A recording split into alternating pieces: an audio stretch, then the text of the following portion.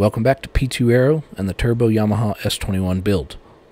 I know it's been a bit, and well, to be honest, I'm still not to a point where I wanted to be to release another video, but here goes nothing. Just understand that it's still a work in progress, and not even I know how I'm going to move forward with some of the details. With that said, I don't intend on any of this to be instructional content in any way. I'm a novice at best when it comes to composite work, so this is just a representation of how I am going about building a cowl from scratch. I understand it's far from traditional aviation cowling theory, so just bear with me and hang on for the ride, and we'll all get to see if this was worth the effort or not. I needed to add a bit of structure to the inside of that upper cowl, and I had something in mind similar to a car hood looks on the underside. While playing with ideas, I decided that a hex pattern would look pretty neat, and off I went. I cut some concrete backer rod in half, and that would serve as my form for the carbon layup over the top. It's a closed cell foam, so I knew it wouldn't soak up excess resin and end up adding a bunch of unwanted weight. The added stiffness comes from the shape of the carbon and not the foam itself, so really you can use whatever you'd like. That's just what I came up with. When I got the first side done, I was stunned at how effective this approach was in stiffening up the structure and only gaining a minimal amount of weight, all while looking pretty unique and, in my opinion, pretty darn cool. As you can imagine, my approach is somewhat amateur, as I'm sure that there's many better ways to get to the same end result, but everything I could think of would introduce some kind of unwanted shape changes, and I needed that hex pattern to cure with the cowl in its natural lie and not be influenced by some means of clamping or vacuum bagging. I found myself wondering if twill weave might be better suited for something like this, since it would conform a little better to the compound features of my pattern of choice. Now, I know everyone's favorite thing is sped up footage, but I felt like someone out there might benefit from the added context, leaving every step in there adds. I'll jump back in here in a bit when I get to the next item worthy of some narration.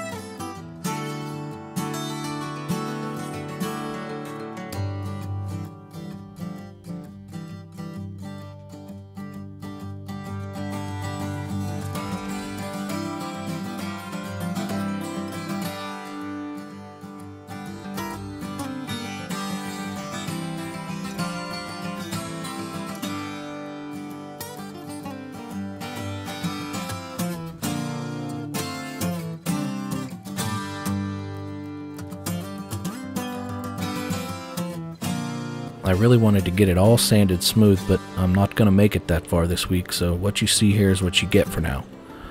The only difference in the right and left sides here is a buttload of sanding, but you get the picture. In the end, it achieves the goal that I wanted, and I think when I get it all done and smooth, I'll be glad that I went for it. I didn't worry too much about making sure that all my cuts were clean and precise, so yeah, you can see all that, but let's just say that adds to the character and handmade aspect of this whole thing. I can just see me sitting at AirVenture with this plane and knowing that even though there's a crap ton of other awesome builds here, nobody has a cowl just like this one, and that thought fuels the effort to continue.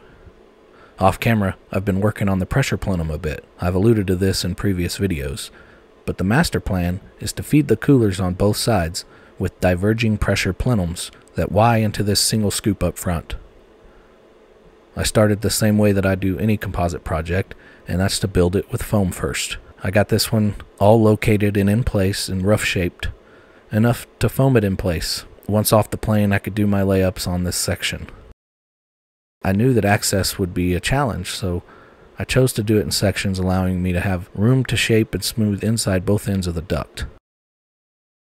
I also made provisions for the radiator fan that hides inside this duct, just for those real hot days or extended taxis or holding at the end of a runway. Similarly to the hex structure on the upper, this foam will be fully encapsulated in the carbon, so there's no getting it out. Kind of like a modern day supercar frame, if you will. With the vision slowly coming to light, I can't wait to keep going as I inch closer to having a completed airplane soon. If you would have approached this in another way, I'd love to hear from you in the comments down below. I appreciate everyone joining me today, and I look forward to seeing you on the next update real soon.